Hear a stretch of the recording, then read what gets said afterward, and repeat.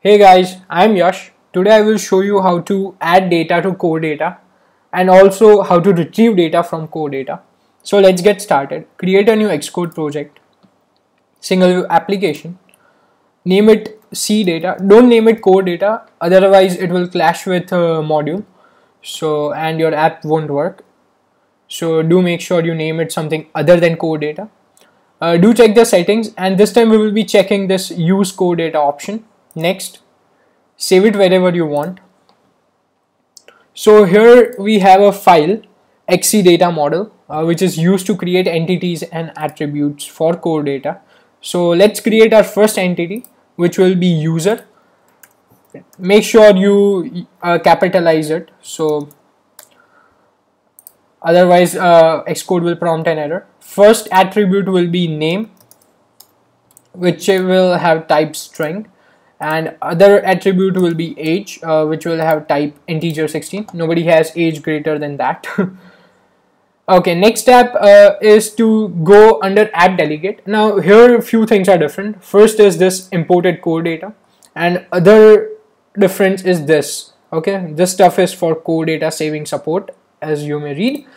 So under this, let's create a constant. Let app delegate is equal to UI application dot shared dot delegate, which will we will downcast it to app delegate. Okay, now we need to create context for it. Context equals to we will use app delegate we just created dot persistent container dot view context. Okay, we are done with this. Now let's hop over to view controller and start coding. Okay, first of all, let's get rid of this boilerplate code. We'll first insert data to core data. So let's create function insert data.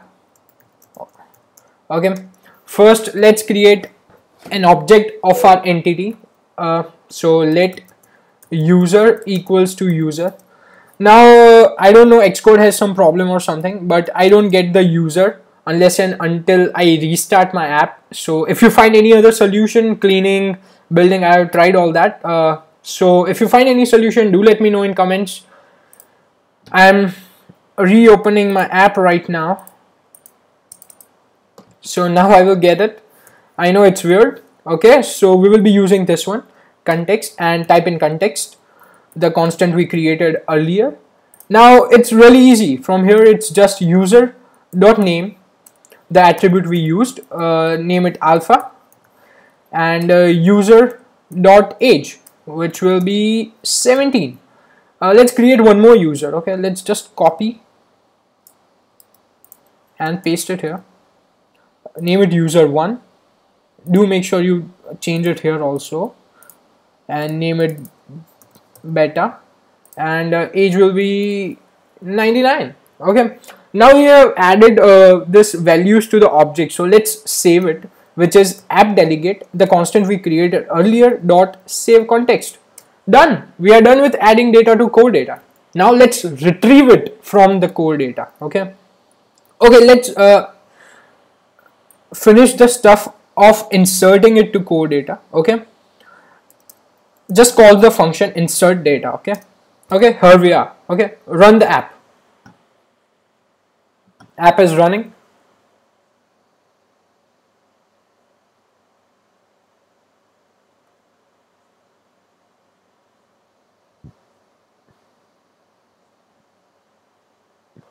Okay, so you might not know, but the data is saved to the core data. So stop the app and do comment this out. Okay, otherwise there will be multiple data inside our application. So now let's create a function to fetch data.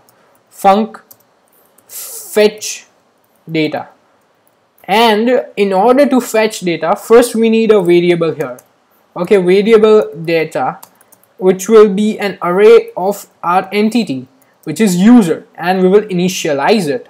Okay, now this process throws an error, so we will do it under do statement, which will be now data equals to try context dot fetch.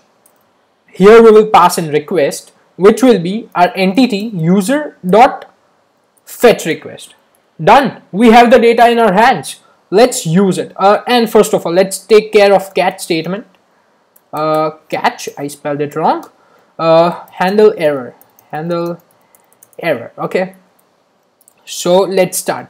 Now this data is an array, so we will use each data, okay, each set of data, and let's just print it out. Print name colon string interpolation each dot name. Now see guys, a string is an optional. As you can see, there is a question mark, so we need to force unwrap it. We will do it using exclamation mark /n for a new line.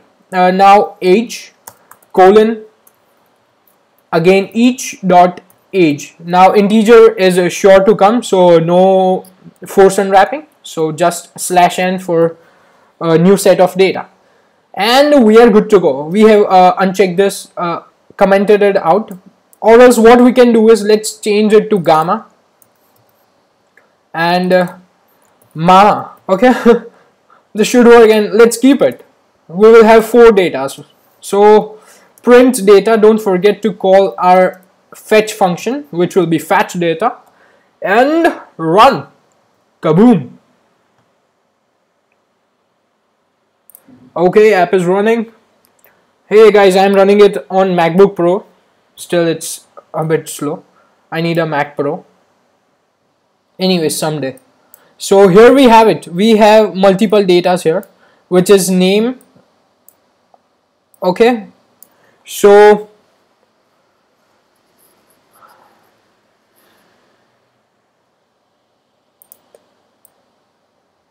that's how you do it, guys. Now if you want to get rid of the data we created, what you do is open the simulator, press shift command H, and delete the app you just created. Okay, now this will delete the data you created. Now run the app again, and there will be fresh data this time. This time there should be only gamma and mama. Let's see, here it is. So cool guys, keep watching. If you like my videos, hit like, comment and subscribe. Thank you.